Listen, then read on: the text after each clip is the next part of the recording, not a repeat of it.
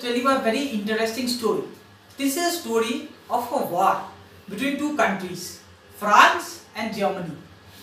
You know, some country must win, some country must lose, and of course this time the France was actually losing the war.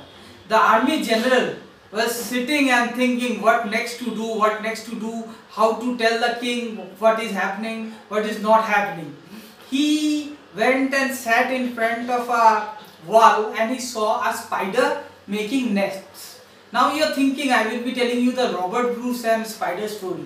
No, that's not the thing.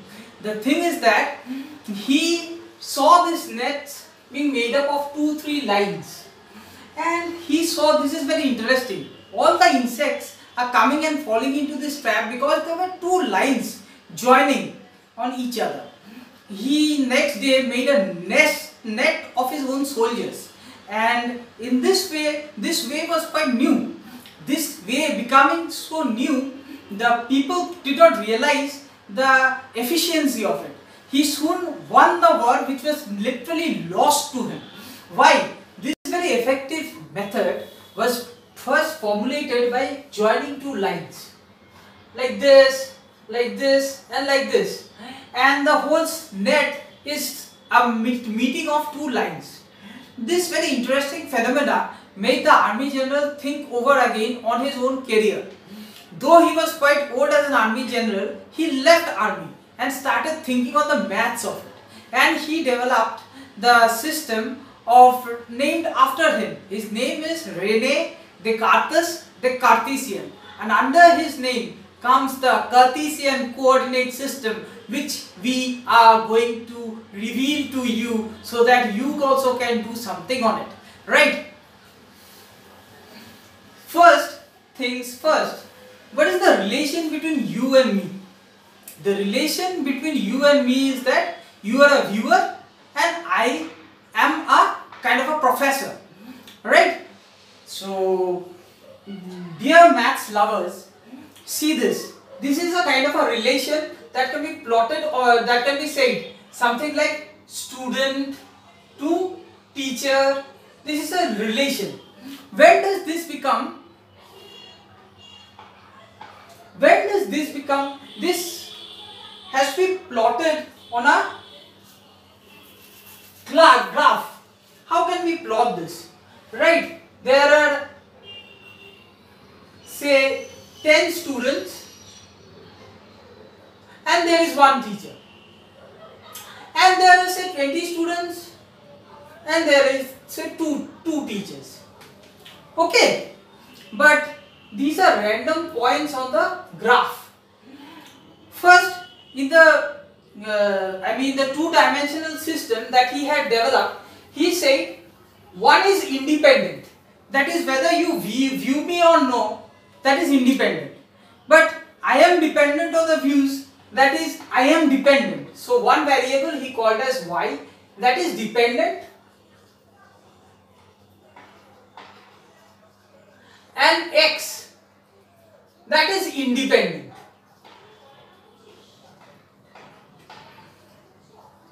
Right? First, you may have a better understanding of this. Suppose you put some hours of study every day. There are 24 hours in total. So about you give sometimes 6 hours of study, sometimes 3 hours of study, sometimes 24 hours of study. I don't know such studious people are there or not, but there might be some. So what happens is that, you know, due to this your marks gets raised. But can you tell me how much? No, you can't. You know that there is a dependence on this to that, right? That means there is a dependence of this variable, y, on x. That is why we write y as a function of x. Okay? But we exactly do not know how it is dependent on x. When we know how it is dependent on x, then we say the locus of this x is as plotted on the graph of y. To make this maths pretty simpler, first we have to take up some examples.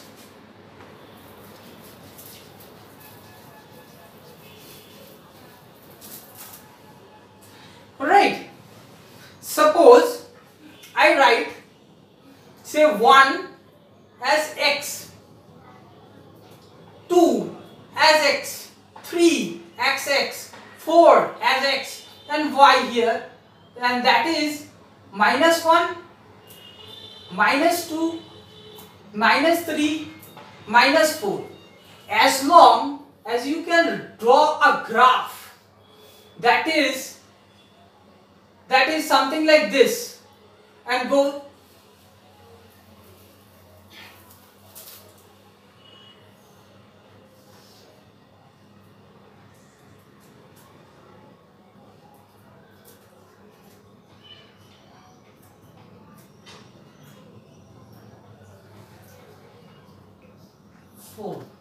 well, I have done a mistake. Many of you might not have known what is a graph, and I started teaching you something on the graph.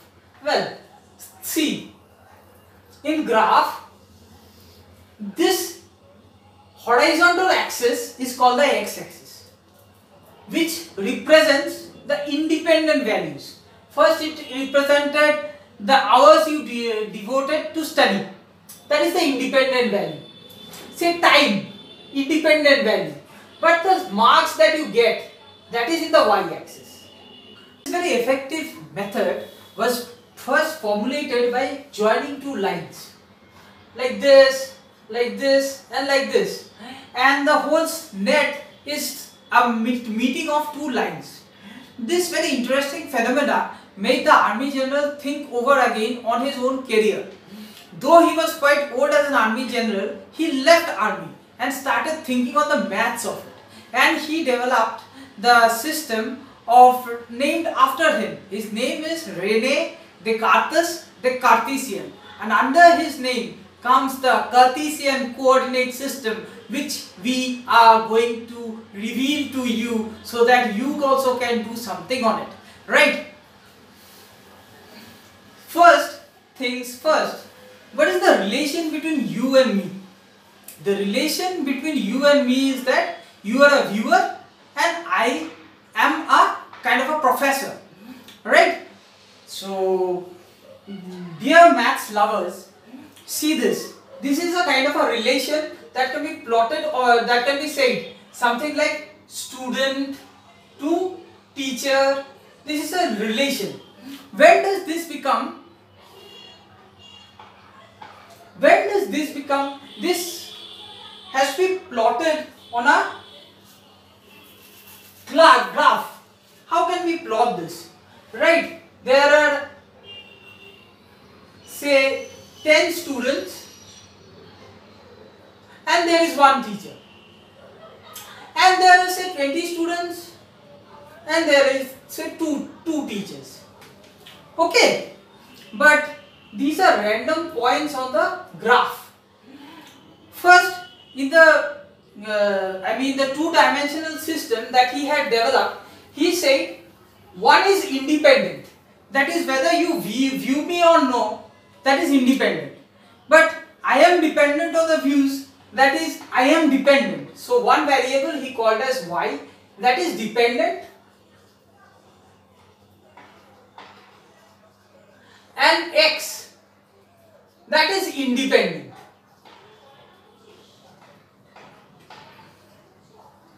Right? First, you may have a better understanding of this. Suppose you put some hours of study every day. There are 24 hours in total. So about you give sometimes 6 hours of study, sometimes 3 hours of study, sometimes 24 hours of study. I don't know such studious people are there or not, but there might be some. So what happens is that, due to this, your marks gets raised. But can you tell me how much? No, you can't. You know that there is a dependence on this to that. Right? That means there is a dependence of this variable, y, on x. That is why we write y as a function of x. Okay, but we exactly do not know how it is dependent on x. When we know how it is dependent on x, then we say the locus of this x is as plotted on the graph of y. To make this maths pretty simpler, first we have to take up some examples.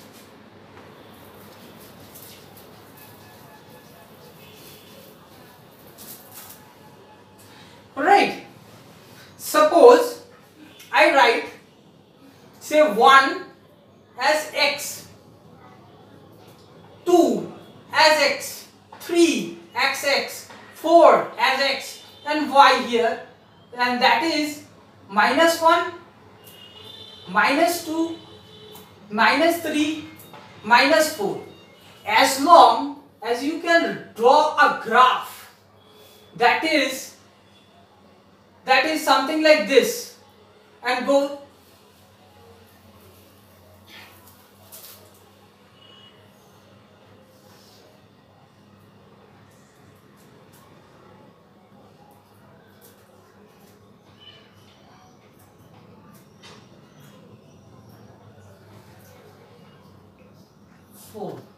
well, I have done a mistake. Many of you might not have known what is a graph, and I started teaching you something on the graph. Well, see, in graph, this horizontal axis is called the x-axis, which represents the independent values. First, it represented the hours you devoted to study. That is the independent value. Say time, independent value. But the marks that you get, that is in the y-axis. Right? So this is the dependent value. Now, I have a quotation that every maths teacher might have told you. This is called add sugar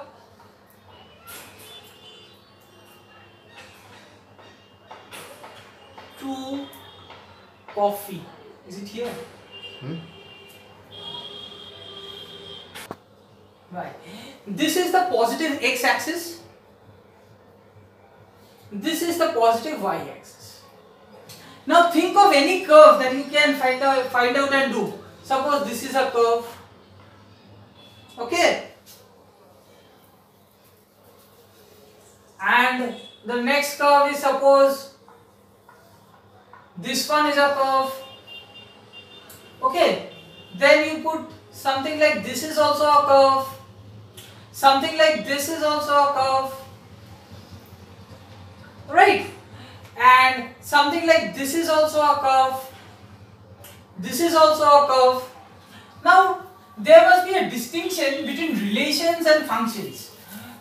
What is the real definition and the distinction between relation and function? Many of us are why I am stressing on relations and functions in the middle of the graphs. You will see that.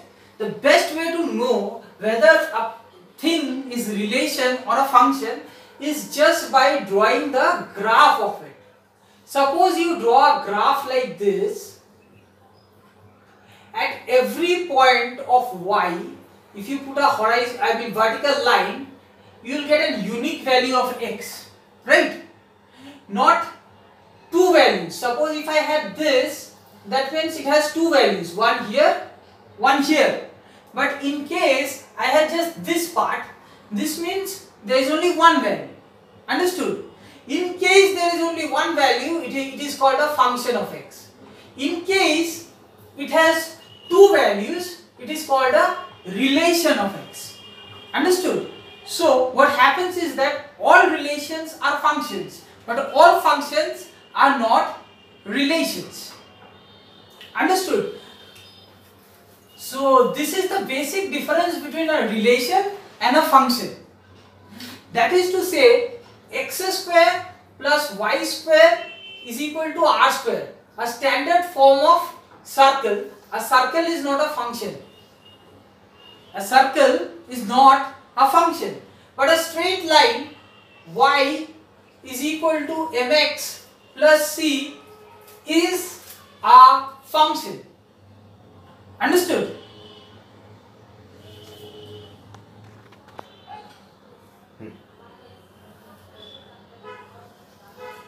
This is the x-axis, this is the y-axis.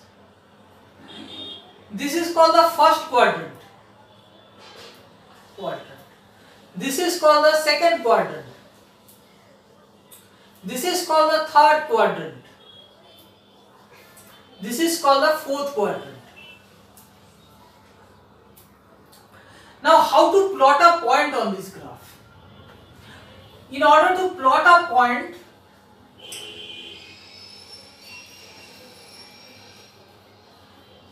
a value would be given, say 2, 5. You have to start with the value of 2 on the x-axis, this is here, and then 5 here, this is 5 here. So this is the point 2, 5. In case you have to plot the point 5, 2. So you have to kind of put 5 here, 2 here. So this is called 5, this is called 2. Okay. Now this is a 2D coordinate system. Now let us go to some examples. Right.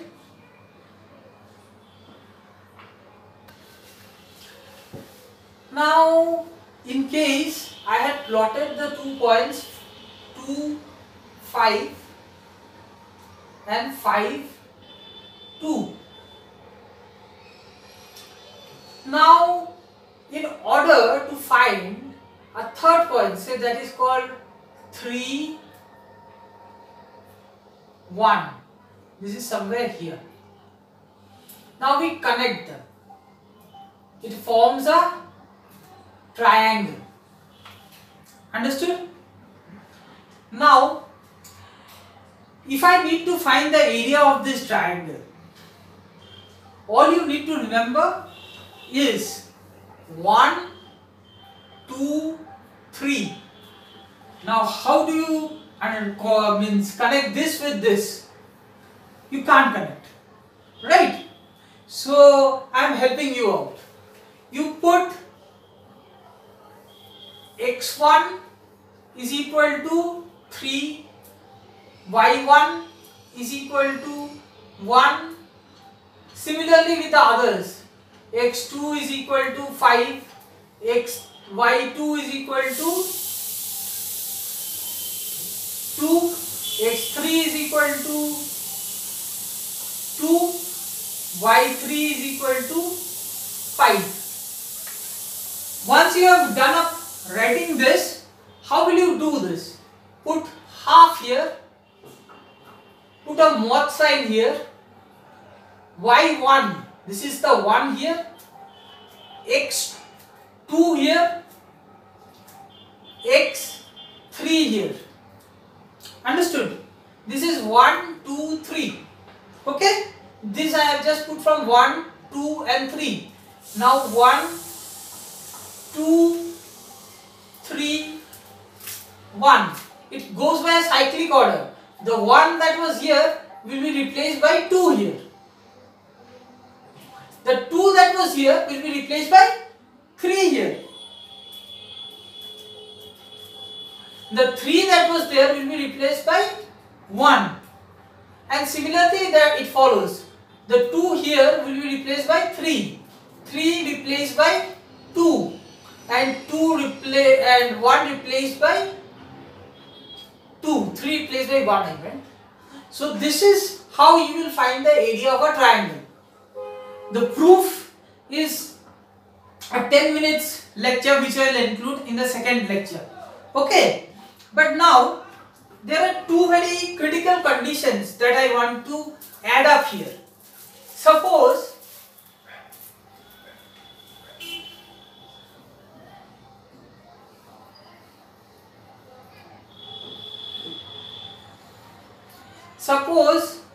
one point was 0, 0 one point was 1, 1 and one point was 2, 2. Now you can exactly see they are lying on a straight line. In such a case, if you put the values in that formula, you will get the result as 0. This is one of the laws that you can keep in mind, that once these lines fall in a straight line or the points are collinear, then the area of the triangle will come to 0. This is the first part. Second part is, suppose instead of a triangle you are told to find the area of a quadrilateral. Something like this. May it not be a rectangle or a rhombus or any figure, just a quadrilateral. How to do that? Just cut it into two halves, each representing a triangle. Understood? Then you apply the formula there. This is the basics of how to approach the problem. Okay, so here I am ending the first video on coordinate geometry. The next one would be on straight lines.